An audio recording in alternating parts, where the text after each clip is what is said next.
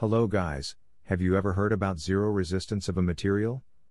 Superconducting materials show zero resistance below certain temperatures. Today's video is on superconductivity and superconductor materials. A resistor is an electronic component that opposes the flow of electric current. It dissipates energy in the form of heat as current passes through it. Superconductivity is a fascinating phenomenon observed in certain materials at critical temperatures, where they exhibit zero electrical resistance and the expulsion of magnetic fields. This allows for the efficient transmission of electric current without any loss of energy due to resistance. In 1911, Kamerlingh observed that below 4.15 K, the DC resistivity of the mercury dropped to zero. With this finding, the field of superconductivity was born. Perfect superconductor materials exhibit characteristic properties: 1. Zero electrical resistance, and 2. Meissner effect, perfect diamagnetism. The absence of electrical resistivity is a well-known property of the superconducting state. At a characteristic temperature called the critical temperature, Tc, the resistance drops abruptly to an immeasurably small value and remains zero thereafter. The resistance of the materials drops abruptly to an immeasurably small value and remains zero below the critical temperature. A direct consequence of zero resistance is the existence of persistent currents. Currents induced in a superconducting ring have been observed by Collins, which persists for about 2.5 years. Collins concluded that the upper limit of resistivity in the superconducting state was about 10 to the power minus 23 ohm per centimeter. Meissner effect, perfect diamagnetism. The magnetic properties of the superconducting state are as striking as the electrical ones. It is observed that a magnetic field is expelled from the interior of a field-cooled superconductor as soon as the superconducting state is reached. This behavior is called the Meissner effect. After the discovery of superconductivity with mercury, Hg, it was observed that many elements and alloys exhibited superconductivity. Till the years 1932, low-temperature superconductors, LTS, such as lead, tin, niobium, and other metals were found to be superconductors, and among them, niobium has the highest Tc of 9.2 K. In the following decades, many alloys and carbon and nitrogen-based compounds with superconductivity were discovered. Among these superconducting alloys and intermetallic compounds, NBT and Bison, reported in 1960s, are the most promising ones for practical applications, with a Tc of 9.5 K and 18.1 K, respectively. In 1986, J. Bednors and K. Muller discovered Labaco superconductors with a Tc of 35 K, which opened the gate of searching for high-temperature superconductors, HTS. In 1987, the Tc in this system rapidly increased above the liquid nitrogen temperature, 77 K, for the first time because of the discovery of UCO superconductors with TCS up to 93 K. Then bismuth-based cuprate superconductors, BISCO, including Bi2SR2 Cuckoo 208, Bi2212, and Bi2SR2 Ka2 Chu 3010, Bi2223, with TCS up to 110 K were discovered. In 2001, the superconductivity at 39 K in MgB2 was discovered by the Akamitsu group at Aoyama Gakuin University. In 2008, the discovery of iron-based superconductors by the Tokyo Hosono group marked the coming of the Iron Age of high Tc superconductivity after Copper Age marked by cuprate superconductors. Very recently, room temperature superconductivity, which had always been a dream of researchers over the past 100 years, was reported in a carbonaceous sulfur hydride, H2S.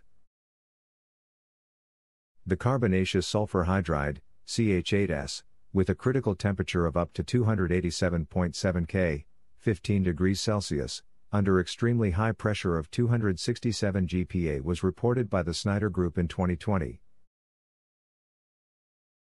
The theory of superconductors.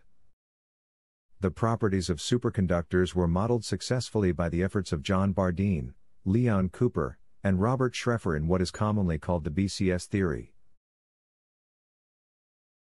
A key conceptual element in this theory is the pairing of electrons close to the Fermi level into Cooper pairs through interaction with the crystal lattice.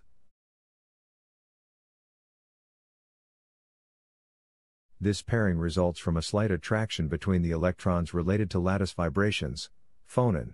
The coupling to the lattice is called a phonon interaction. Pairs of electrons can behave very differently from single electrons, which are fermions and must obey the Pauli exclusion principle.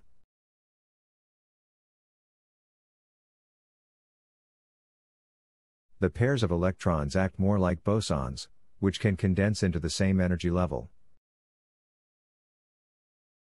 The electron pairs have a slightly lower energy and leave an energy gap above them of the order of 0.001 eV, which inhibits the kind of collision interactions, which lead to ordinary resistivity. This energy gap between the ground state and the excited states of the Cooper pairs prevents the scattering of electrons and contributes to the zero resistance behavior of superconductors. For critical temperatures such that the thermal energy is less than the band gap, the material exhibits zero resistivity. Application of superconductors. Superconductors offer several advantages over conventional components, especially in certain specialized applications where their unique properties can be harnessed. 1. The Josephson effect is a quantum phenomenon observed in superconducting systems, specifically in Josephson junctions. The effect was predicted by the British physicist Brian Josephson in 1962.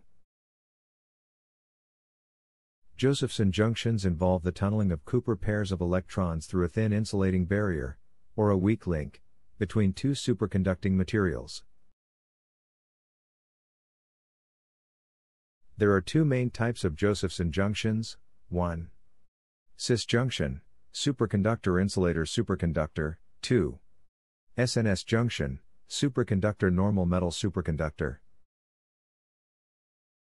Josephson junctions are a key component of superconducting quantum interference devices, SQUIDs. SQUIDs are extremely sensitive magnetometers that can detect tiny magnetic fields.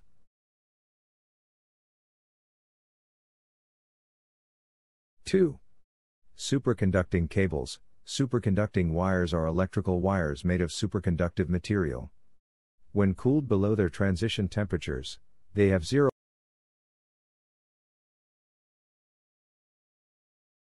Superconducting cables can efficiently carry large amounts of electrical power over long distances and are often envisioned as a potential replacement for conventional high-voltage cables.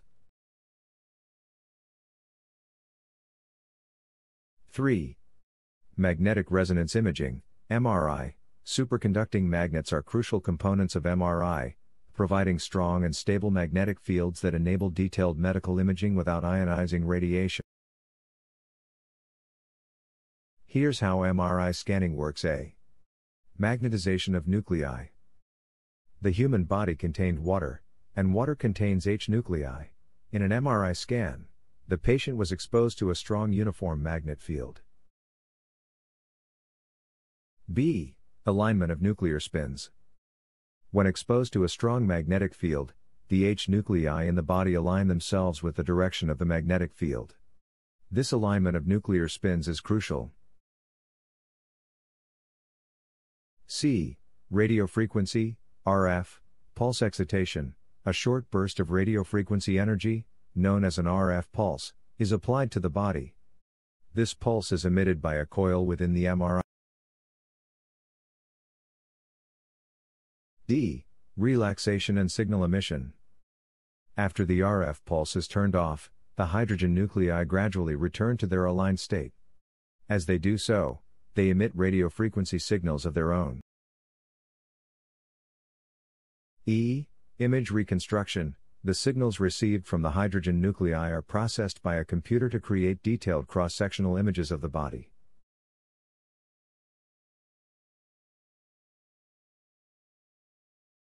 Four. magnetic levitation, maglev, transportation. Maglev trains use superconducting magnets to achieve levitation and propulsion, reducing friction and allowing for high-speed, efficient transportation. Maglev, short for magnetic levitation, is a transportation technology that uses magnetic fields to suspend, guide, and propel vehicles without physical contact with a track.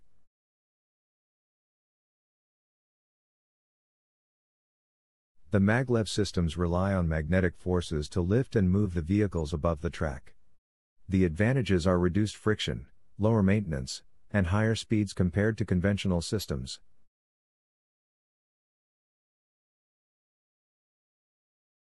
(5) Cryogenics.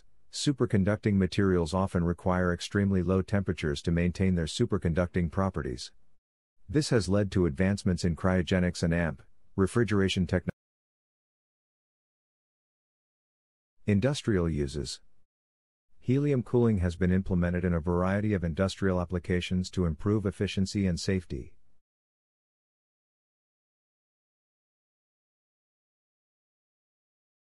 Cryogenic technology has been employed in spacecraft and satellites to enable efficient operation.